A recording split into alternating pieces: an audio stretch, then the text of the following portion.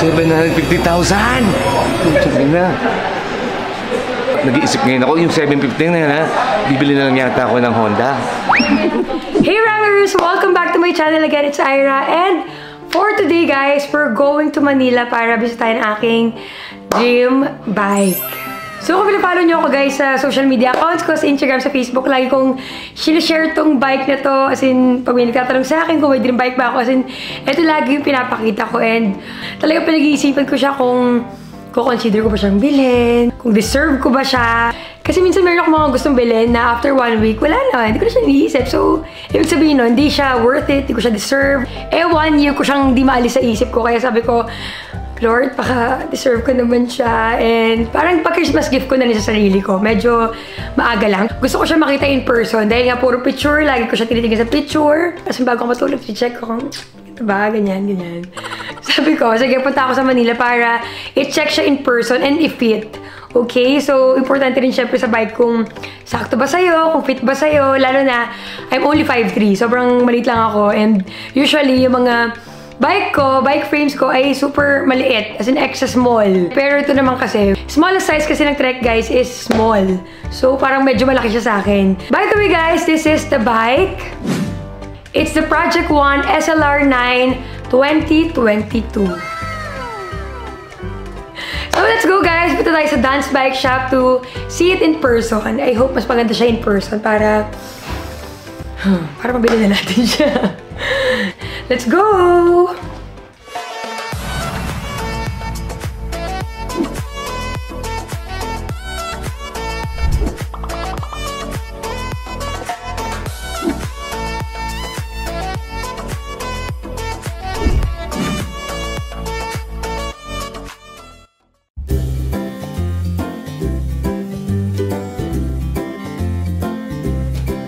Hello po! Shoutout po! Namit namin si Miss Aira Lopez. Yung ano yun, yung channel yun. Dumpster diver po from Spain. Thank you, ma'am.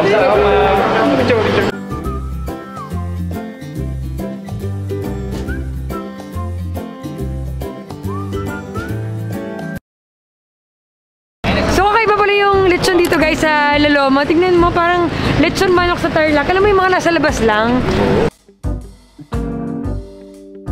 Pasyal din po kayo pag nandito kayo sa Laloma, sa Retiro ha. Kay Aling Nelia ha. Kay Aling Nelia po, dito tayo. Ito ay naman, anak ni Aling Nelia, mga kaibigan natin. Ito mga lechon nila. Yan. Wow! Sabi nila yung pinakamura nilang lechon dito. Buong lechon na, 6,000. Pinakamalaki is 14,000. Yan, mga kaibigan natin dito. Ito yung masarap dito yung pukol. Alam yung pukol. Bakit masarap ang pukol? Sige, sabi mo bakit to? Hindi kasi parang siya fried chicken hanggang buto eh. Ba? Tingnan nga, very good. Tingnan nga. Ano bang tawag dito? Pukol din or Kapampangan ba yung pukol? Pukol talaga tawag na. Ano tawag sa'yo? Paha. Sabi mga Kapampangan, pukol yung tawag. Pero sa amin kasi yung mga ganyan, pwedeng gawin na sinasabi nga niya, parang ginagawa yung chicken, no? Ako sinisigang ko yan, masarap sa sinampalukan yan. Susubukan natin ang lechon ni Mang Tony. Pitik check ha, pitik check. Malutong Lodi! Wait lang, si Papa, si Papa. Pa! Uy! Ay, ewan ko. Masarap kasi yung mga chichon nila dito. So sa wakas naabutan natin si Aling Nelia. Dapat paalis na tayo kanina, no? Aling Nelia, meet Aira ha. Hi po! I-shout out mo yung lugar mo.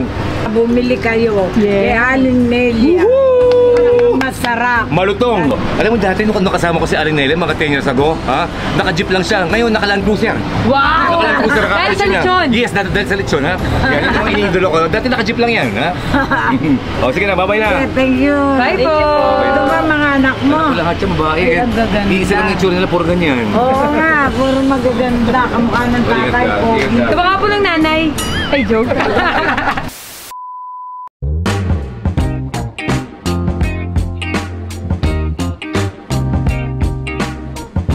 So, dito tayo sa dance, no? So, kausap na yun si Aira, si Joma. So, siya pala si Joma. Alam mo, guwapo siya, no? So, ito na yung Speed Concept Project 1 SLR9. Pero pinakuha ko yung gusto kong color, which is color green. Ang tanong, kasya ba sa akin ang small?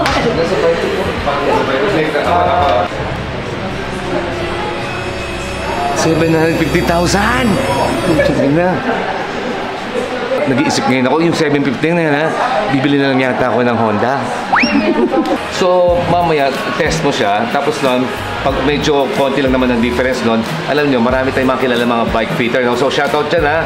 Kila Coach Abe Tayag ha. Kila Coach Melvin ha. Saka kay Coach Lian ha. So, pagpipilian natin sila kung sino mag-bike fit sa'yo. Bahala na po kayo sa akin. Yes, bahala po kayo kay Aira. Kailangan mag-adjust dahil medyo malaki ang smallest size ni Yes. Smallest niya na is small. Yeah, and pangalawa, medyo nagtatampo ako. Pinagmanihan ko ng layo-layo. Akala ko 2 bike ang pupunta namin. Isa lang pala.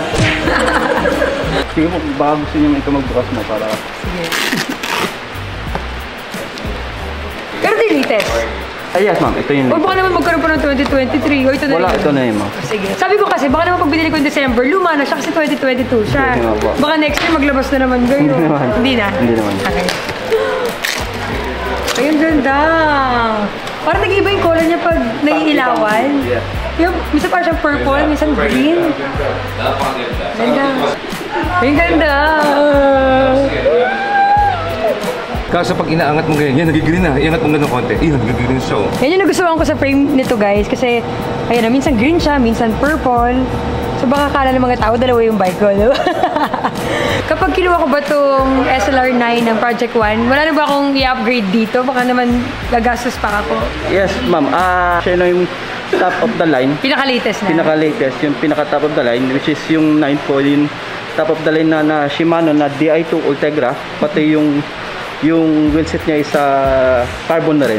Okay. So, wala nang Papalitan. papalitan. Kung complete package na siya. Sasakyan mo na lang. Game try natin. Sige, subukan mo ha. Oh, ito mga port. Yan. Yan ang gapper niya. So ito, mag-move tayo dito para ito ngayon mahawakin na ngayon dito banda. Tapos ito, move tayo ng mga dito. Try nyo rin po ma'am hawakan yung base bar. Wow. Ito, ayun ha. Kaya nga yung move mo, di ba? Yung squad mo. Yan! Yun ang ano mo talaga. Yan ka. So pwede ko natin gawin is, i-cut ito. Oo, kapag na-bike fit ka na. Kailangan niya putulin para lumiit. Ayan, nasagad na nga siya. So at least alam mo ngayon kung paano yan. Ngayon, Ito na lang ito. ako tingin ko, itong talagang adjust movement. Ito, forward, tas putol, no? Ito naman yung ano na ito, pwede naman itong baliktaran naman ito. Paano? Pwede Paano? siyang baliktaran. So, pwede naman talaga siyang move. Perfect. Yan. Try ko ulit. So yan, Baka magalit. hindi nila ginalo yung seat post yung nag-gas. Luro lang po. Wait lang. Yan. Tama-tama. Pwede. Ito nakurong na. Ito, sagad na to? Di pa, meron pa yan. Sagad na to na? Meron pa. Hindi, kailangan talaga magputol nito. Oo. Hindi, parang okay naman na siya. Yan. Yan, di ba? Adjust lang ng 5 Yan. O sige. 10 mm. O sige. Yan. Pwede, ito naman. Okay lang to. Ano puputol to? Ito, lalapit. Opo, lalaki. Para So ma-reach parang ito, mapupunta siya dito. para ma-reach mo itong Okay na siya. shifter. Pag-uuna natin yung frame na yun. Diba? Tapos balikan ko siya after 2 weeks. Kesa nito, lilipat ka lang. Siyempre, mapapabuo pa natin yung napili Yun natin. nga, mga kailan nga. Mga 2 weeks. Mga 2 weeks. So, pagbalik namin dito, siyempre, gusto ko pulido ha. Pagbalik natin ha, papatitikman natin, pakakainin na sila ng masarap na lechon ng Lians Lechon Tarlac. Ayan sila. Basta pulido lang ha, pulido lang. So, bibilangin natin kung ilan sila. 2, 4, 6, 8. Bibigyan na sila isang kutsinilo maganda, crispy ka ba ito? Kutsinilo. Wow, carbon loading. Carbon loading.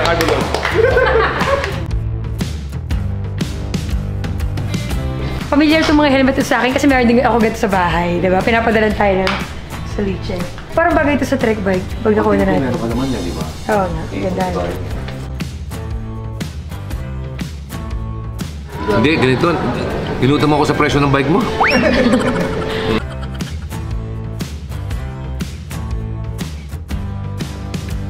So, we're home guys and ayun, sinama ko lang talaga kayo sa pagpunta and pagbisita ko sa aking talagang pinapangarap na bike. And I'm so happy na nakita ko na siya in person. Mas maganda siya in person, promise.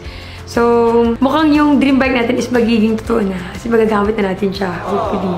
After 2 weeks, babalik tayo din guys. Pinabuo ko na siya. And after natin siya makuha, iti-test ride natin siya agad. Kasi excited ako talaga. Then after test ride, dun tayo mapabike fit. And excited na ako sa mga future races natin with that bike. Kasi binili ko talaga yun para mapush ako back to triathlon next year. So, dapat talaga makapag-Ironman na ako next year. So, yan! Again, we are road to 600,000 subscribers. Kaya mga hindi pa nakasubscribe, please don't forget to subscribe, like, comment, and click the notification bell below for our latest vlog. Okay? And, syempre yung mga nakasubscribe, kasali kayo sa ating mountain bike giveaway. Okay? Magkaparaffle tayo sa lahat ng mga subscribers. May ilangan na lumilipat.